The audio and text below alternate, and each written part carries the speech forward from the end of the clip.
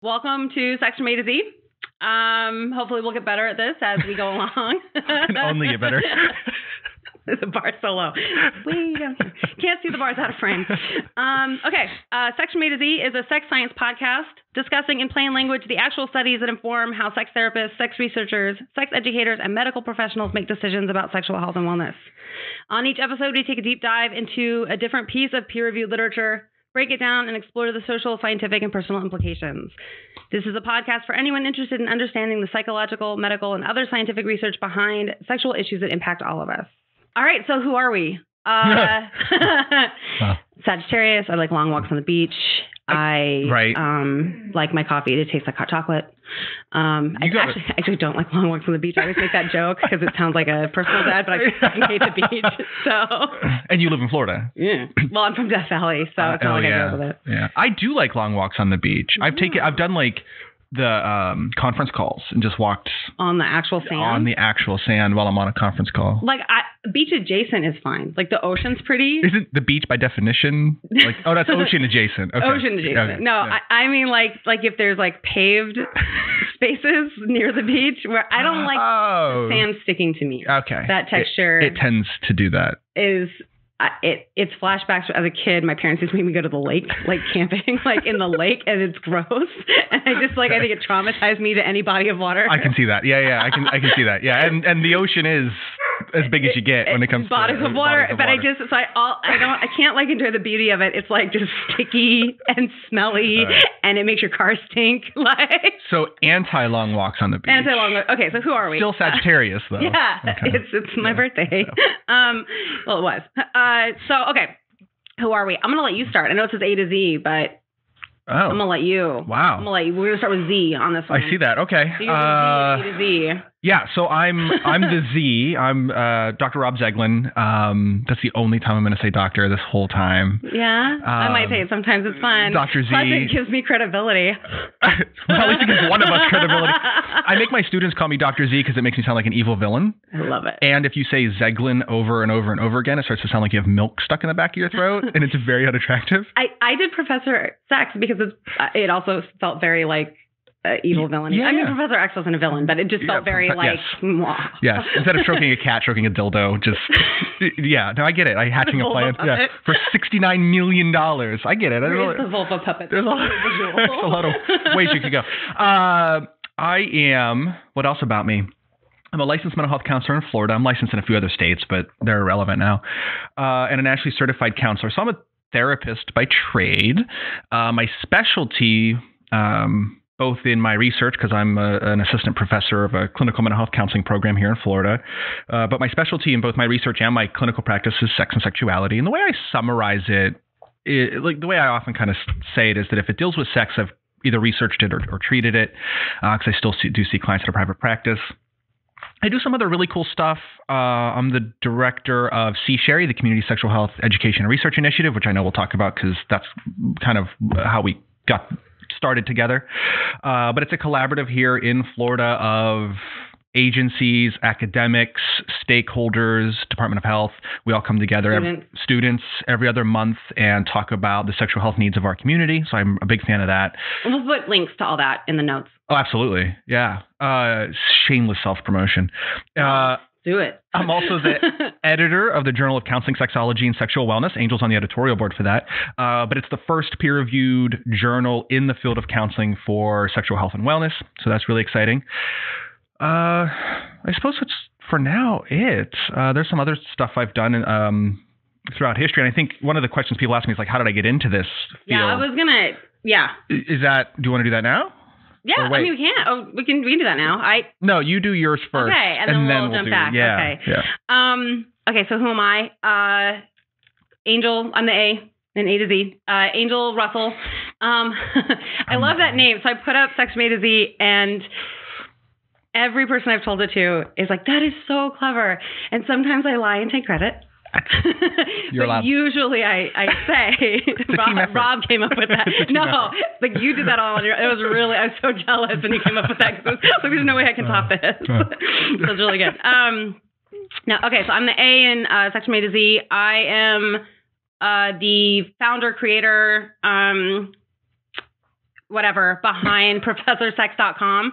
The everything. Well, not anymore. I mean, it was my baby. It really just started because I was sharing a bunch of, so I've been doing sex ed for about 8 years, ballpark.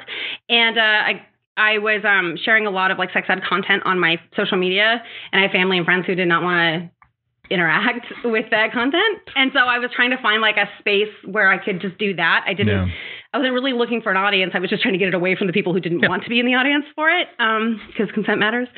And so I was working, my boss at the time, we were trying to come up with names. We're both super nerds. And so Professor Sex was because of Professor X. It was like so that's how that happened. I can tell that story someday. So what do I do? I teach sex ed. I do sex research, which I love.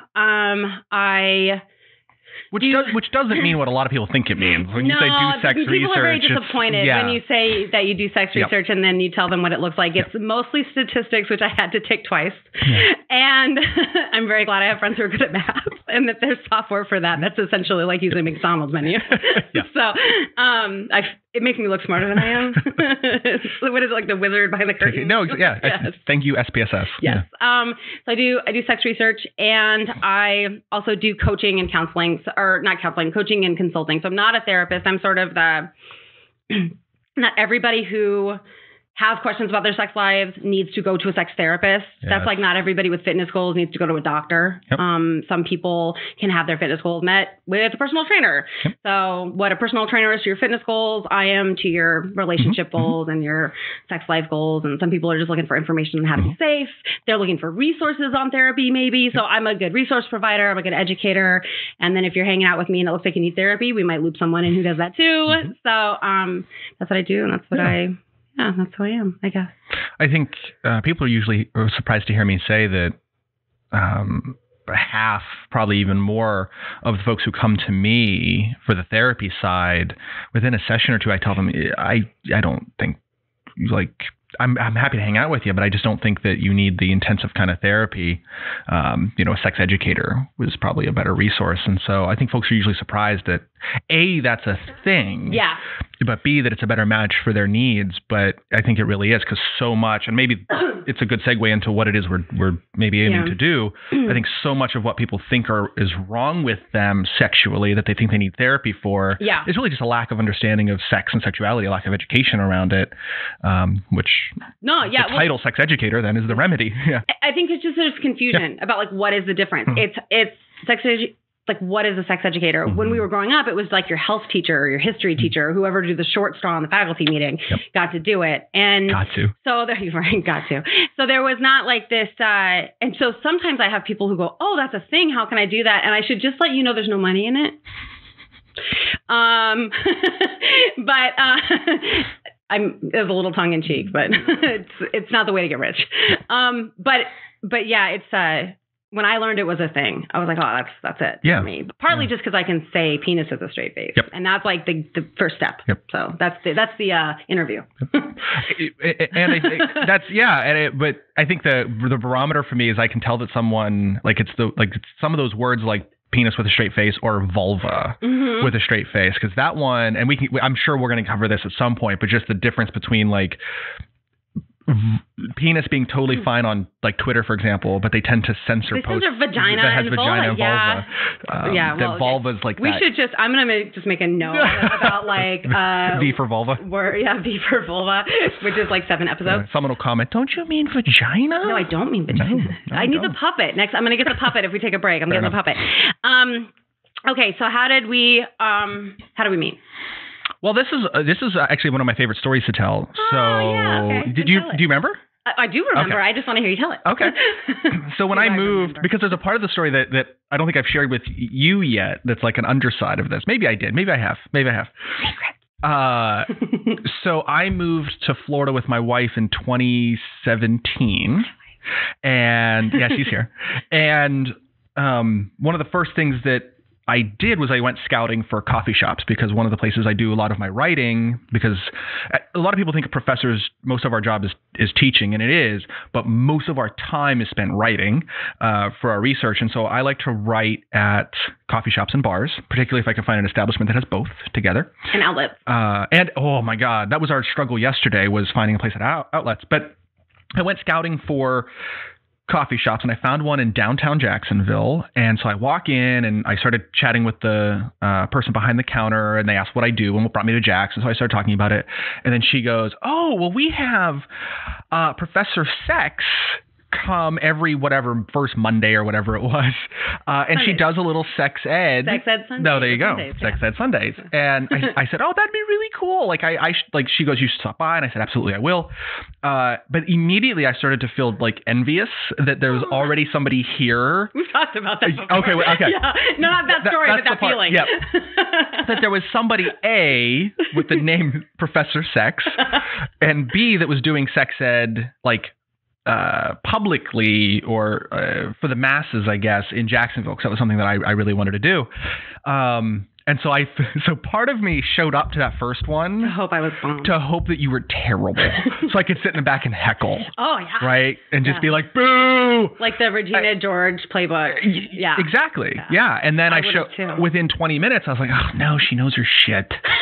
So I just kind of sat there and it was on dating and using apps. Yes, we were doing the online dating one. I remember, because I was like pairing people up, and I was like, I don't even know if you people are dating, but you're going to be paired up with somebody because you're here. Yep. And it was a lot of fun, and I was impressed. And then I think I don't know if you forgot about me, but I kind of forgot about it because I got so busy with starting my new job. But then all of a sudden, I get this email from one of the campus centers for student, like one of the student campus offices at the university I work at, and it's from Angel, and I still don't put it together. And then I show up at your office and we make eye contact, and then I'm like, "Oh shit, this is Professor Sex." I didn't realize that she had been working at the university the whole time. And then we hit it off and had a friendship, and kind of been stuck together ever since in some way. I just stick myself to you. So I don't know if you've ever tried to shake me, but it's not going to happen. You called it forced friendship once. I think I did. Like, no, this is happening. This is forced friendship. Just accept it. Yeah, but that's consent usually matters, but you just didn't know. That's the story. Yeah, that is the story. It's a good story. I like your version of it. Is your version? You were intimidating. Like, you showed up, and I don't know if somebody told me you were coming. I think the coffee shop owner told me that she mentioned that she met you. Okay. She's like, "Oh, there's this new guy in town who's teaching sexuality at the university." Yeah. To which I responded with jealousy. And I was like, "Who is this jabroni?" And so I was hoping you were a dodo. This is fantastic. And then you also were not a dodo. And I was okay, well, we'll at least be friendly. Yeah. Like, I didn't expect that I was going to force our friendship. Yeah. But I did expect that we would at least get along. Yeah. And then I knew you were new, and we were doing something at the center, and I was like, "Oh, we got to include." I actually remembered, like, "Oh, we got to include." Huh. But I didn't remember your last name. I just remembered you were Rob. Okay. And so I had to ask for it a little bit. But you're easy to, if anybody's ever met you, go, like, "Do you know Rob?" And they go, "Who?" And I go, "Oh, like about yay big and blonde, very good looking." Oh, yes. And then they know, like, that's literally I don't think that's true. It's 100% true. It's so funny. Like, every time, men, women, young, old, across the board, like, that is the description. I appreciate that. So Thank you. It's been working. That's how I found you. I had a colleague on campus once introduce me to a stranger as, "Oh, this is Rob. He does all the sex stuff." And I'm like, "I don't know this man, but like, I know the guy." All the sex stuff. I know the man who was introducing me, but this stranger just now knows me as Rob, the guy who does all the sex stuff. I think that's your title on the Professor Sex page now. Does all the sex stuff. Like, I'm going to add that because that's funny. Yep. And I want that on. It's also now part of my Tinder profile. Rob, I do all the sex stuff. It should be. Which, again, lower the bar. Yeah. I didn't say I did all the sex stuff well. I said I do all the sex stuff. Yeah. That phrase actually freaks me out a little if I have like a client or like a student who's like, "Oh, I'll do anything." And I'm like, yeah, maybe don't say that. Yeah. Because no, you won't. Yeah.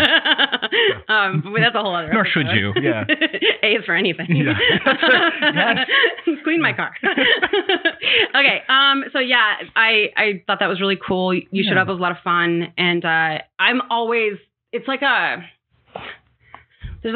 desert for sex ed out here. And so meeting someone else who just cared at all about this, one of two things was going to happen. Either we were going to get along and we were going to work well together, or it was going to feel competitive. Yeah. Because that's what happens. This industry is so small and there's so few people doing this, and there's so few people who take at least the sex ed side of it seriously the way they need to, that there's this like scarcity mindset around it. And so one of two things happen. It never feels like there are enough seats at the table, and there are, but it can tend to feel like there aren't. And so I was worried that we were going to have that dynamic of either we're at odds because we're always feeling like we're stepping on each other's toes. And I figured I would lose that because you were a PhD and dude. And so you had a couple things on me that really were high currency, especially at work. And so and that fear was rarefied last year with some things that happened. Well, that'll be a whole other episode on that. That's been fun. Well, we made the joke about some folks that we were thinking of sending the podcast to. And Steve and I were in the car and talking about, and he goes, well, they'll probably take you more seriously now that Rob's on it with you. And it was like a joke, but also like not, we could, like, that's a whole other thing to talk about. But I think this idea of like credentials and credibility and stuff is interesting, and definitely something we can like talk about as we go on. Particularly within this field where it doesn't need to be that way. This is not surgery. Sex is extremely important, but when it comes to this type of content or this type of field, it's letters after your name are, for me, less. It just means that you have a very particular specialty maybe within sex, but or the application of your knowledge is specific. Yeah. So in your case, it means that you have the training and skills and I do one accountability process. Well, you do more than one. You do all the things. That's apparently, yeah. But like your training open, like that's where you fit in that model. So when somebody's building their support team, that's the role you can play in that space. I just play a different role. Yeah. But I do know where some of the like hesitation comes from with like, there's a lot of internet sexperts. Sexperts. I hate that word. It's another one.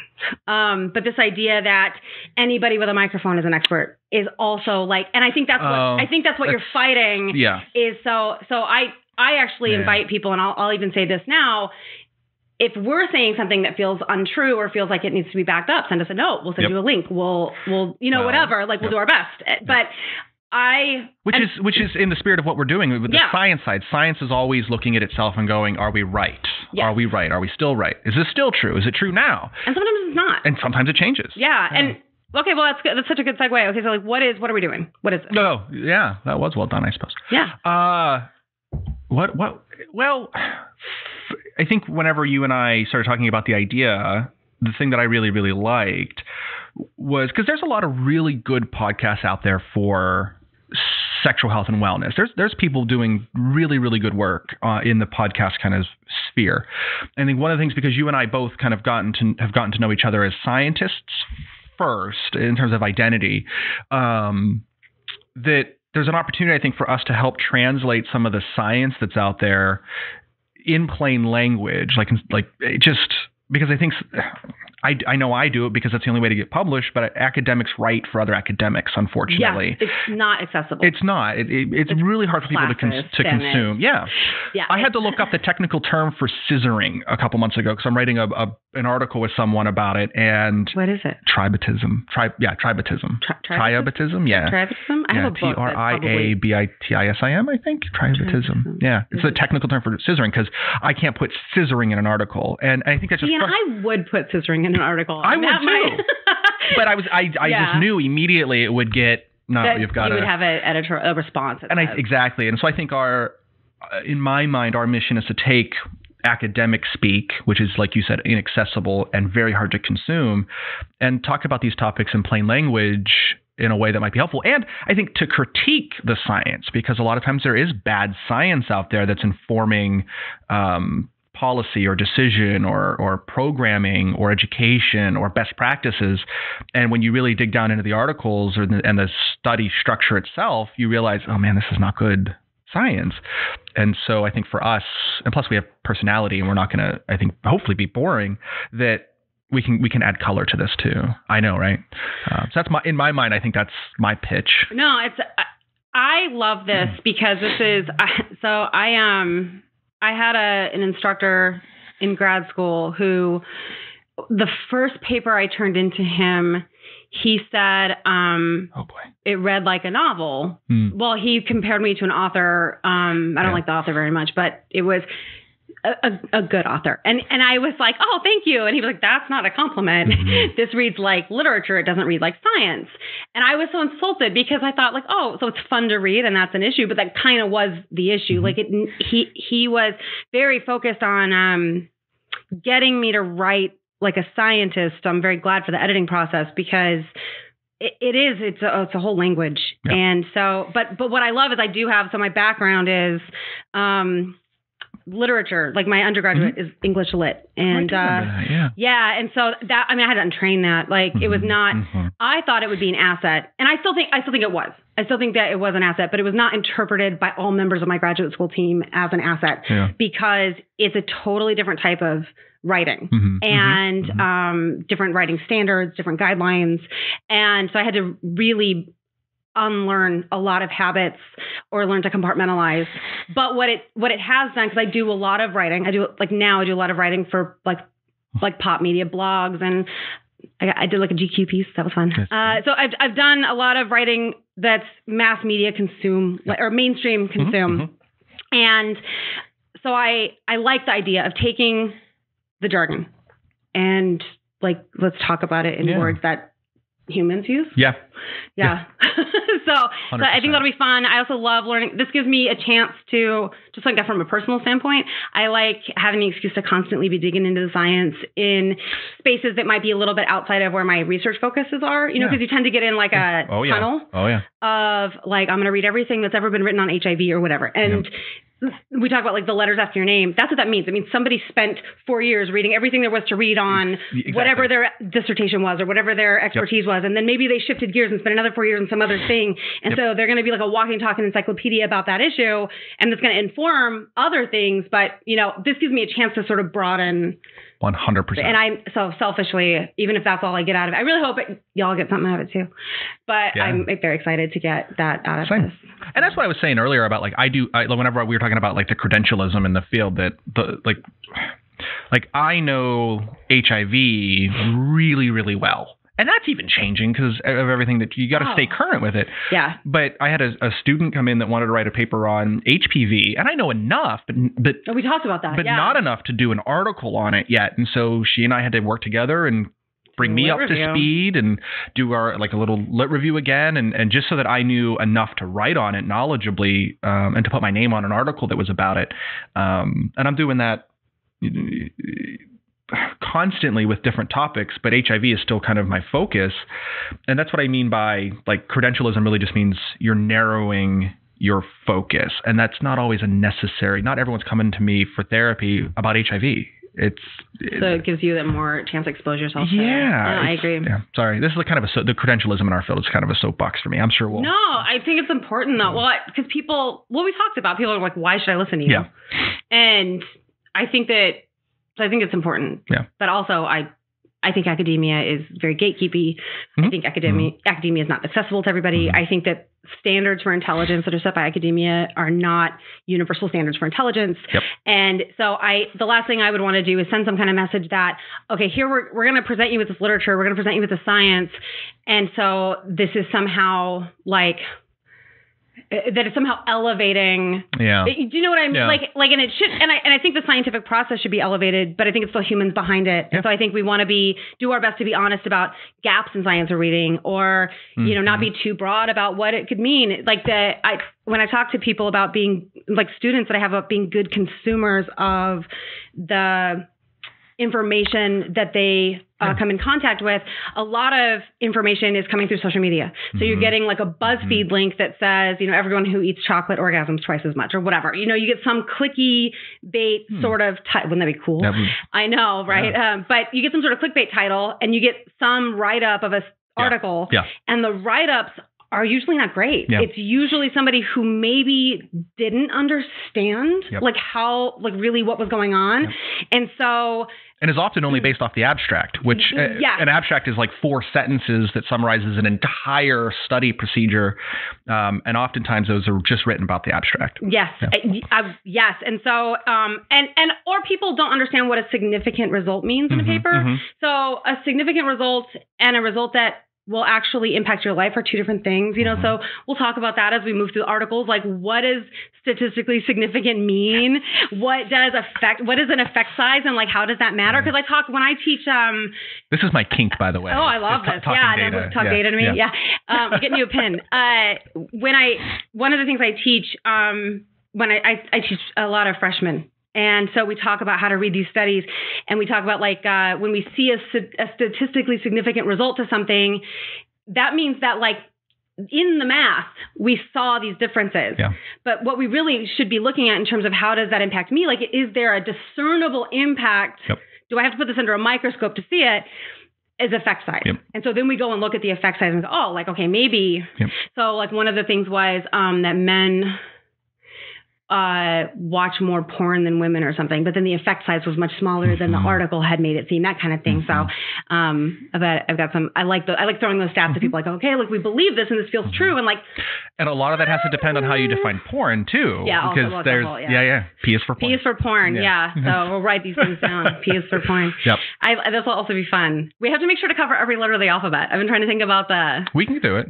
So, okay. And so that is actually a good segue into, if you're listening to this and you are a scientist and you want us to look at your stuff, or maybe you want to join us and talk about your research, send us an email. Yeah.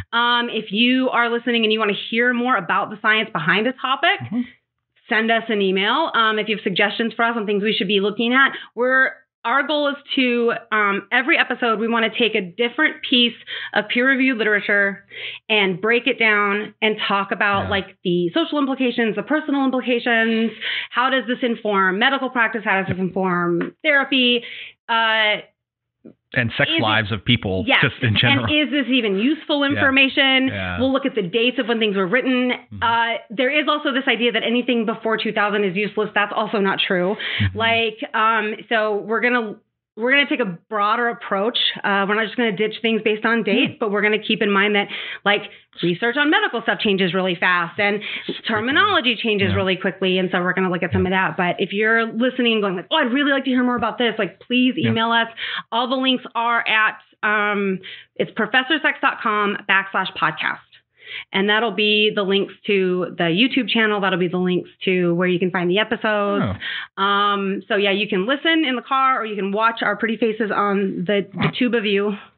And they can watch one pretty face and then me. Thank you. So we have both. We're going to try to do 2 to 3 episodes a month. I'm not going to commit to a day of the week. That'll be a surprise. You're welcome. I just don't want to overpromise and underdeliver. Yeah, well, that's why people need to subscribe. So they just get the notification, right? And they don't have to. Subscribe and you get the notification, because it's going to be a surprise to us too. So I don't know. When you said, Angel's on the editorial board for the journal, I just felt like that cringe of embarrassment, because I'm texting you last night going, when was that review due? Is it due today? It's today. Yeah, which was great, because I thought it was last night and I was very sleepy. I've done it, but So deadlines are, some people get annoyed by last minute. I think deadlines are there for a reason. If you wanted it due sooner, tell me sooner. You bring up a good point. We've been using the term peer reviewed, and since you're doing that, it might be helpful for us, I think, explain what we mean and how science works. Because this actually is a timely conversation, because I was just having a conversation with somebody. I was at Disney the other day, and somebody asked a question about... Most wonderful place on earth. It is.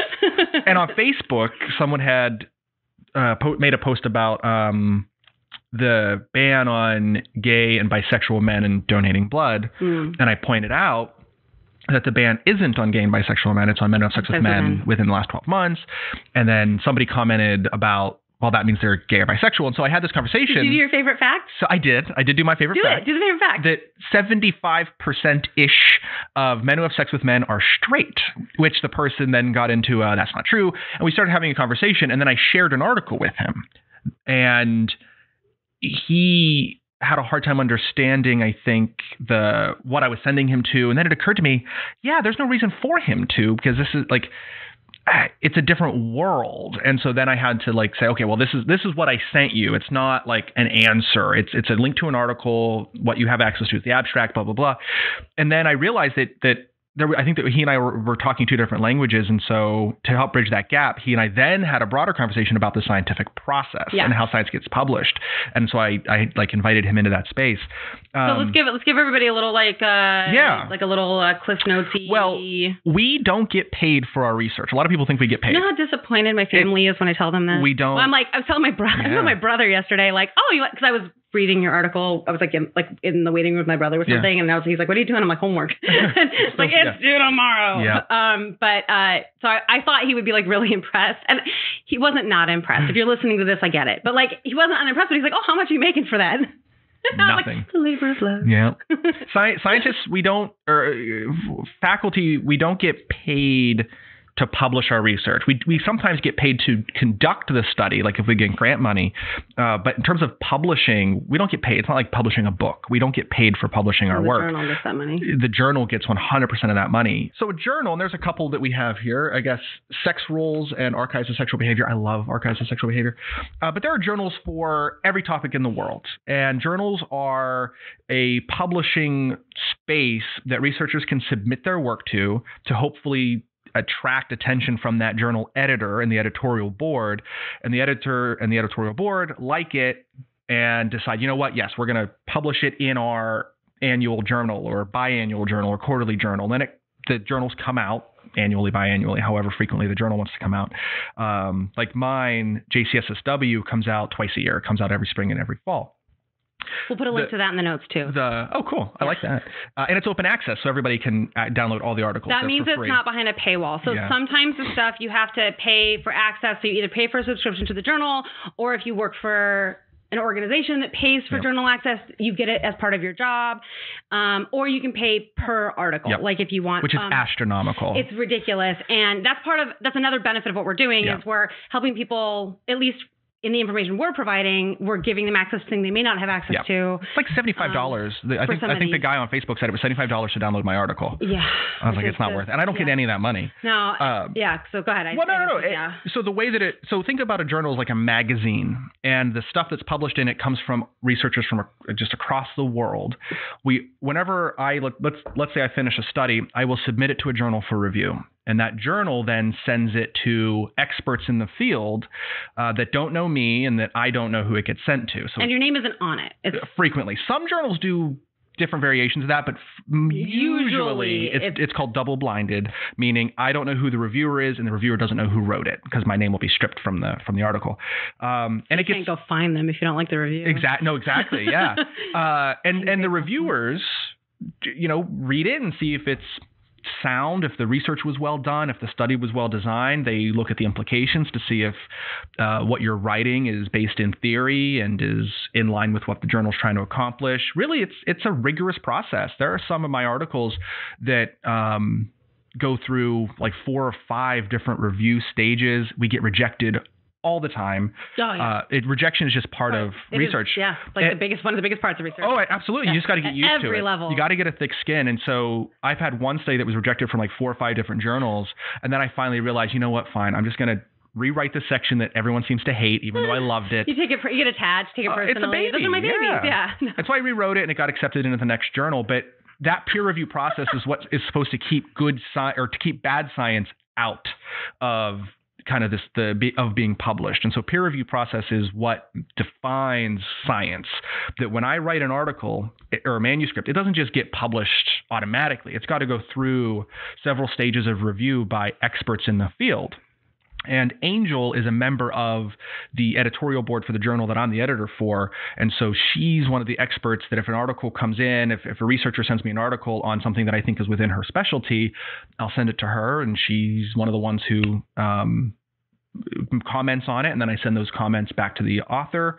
And then they get to decide whether or not they want to make those edits. But if they how attached they are to the exactly to their process. And at the end of the day, if they send something back that it still isn't good, we reject it. And so that's how science works. So anything we cover, or we're going to talk about in this podcast, I guess, I think maybe folks should know, has been through a peer review process. It's been published. Yeah. Or it's written by a field expert, or it's a write-up of peer review. But we're going to, I don't see us straying from that. Yeah. And if we do, we'll let you know. If something we're talking about is an exception to that, we'll make that very clear if that comes up. Because we do want to stick to that standard, and that's important. And I will say that on the flip side, peer review is only as good as the peers, right? So one of the major criticisms of the scientific process, largely, and academia largely, is it's a lot of old straight white dudes. Yep. And that's just a lot of the climate of, especially older academia, is it's very white and very male. Yep. And so review boards that are more diverse are giving people access to science that covers more bases, that is more inclusive, that is more affirming. And so when we're looking at some of the sex research we're looking at is going to use language that's insensitive. We're going to post links so you guys can come find this stuff, and we're going to do our best. You may not hear that from the way we talk about it, but when you go read it, you might see some of this language is really heavily gendered or very cis-normative or very, it sounds a little, maybe it's older and the language is rough. And things will change independent. Some journals do a better job at having a more diverse, editorial board, and some journals are still catching up. And sex research especially has just taken such interesting turns throughout the years, what people thought was important to research in the days of Kinsey and Masters and Johnson, and what we think is important to research now has just vastly shifted. And so I think it's all important.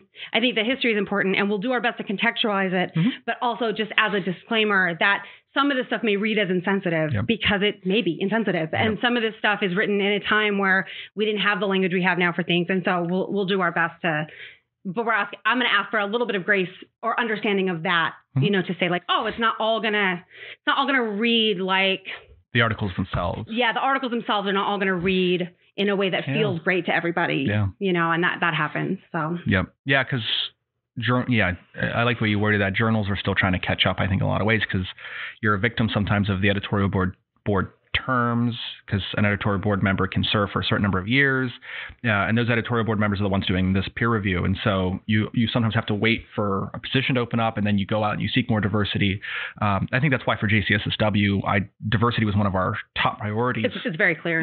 I hope so. Thank you. And you can check the editorial board out. If you went to the website of any journal, they'll say who's on the editorial board at any given time, and so you can go check out and see who's reviewing this science. You may not see who reviewed the actual article you're reading, but you can kind of get a sense of who was on this board. And sometimes that can give you some insight into the language you're reading, or into gaps, or into why did that sound so forward thinking and progressive? Oh, look at that board or whatever. So it is kind of a little insider baseball. It's kind of neat to see how that sausage is made, I guess. But I think that's our goal, is to exactly. I think that's part of what I want to do here. Is I tell my students all the time that times have changed. Professors nowadays, we're not the holders of knowledge spilling it on to students anymore. I have access to the same articles my students have access to. I just go on the university library website and type in an article.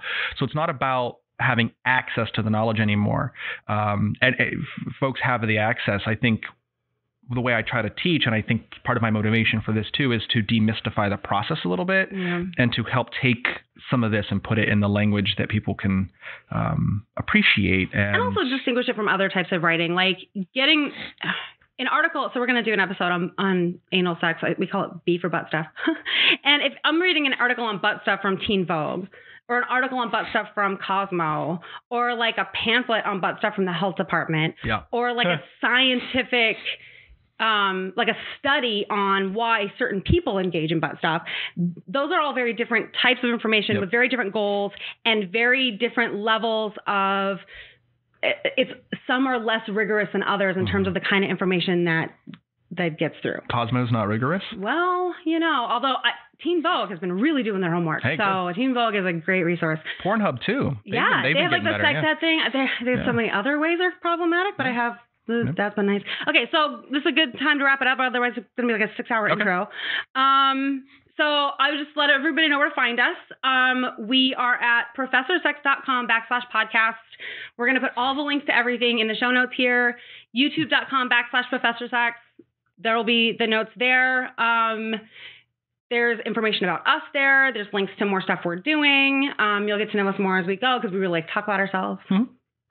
And yeah, so, I'm an only child, so that's my excuse. No, I just like to talk. So I'm just like I'm like a textbook extrovert.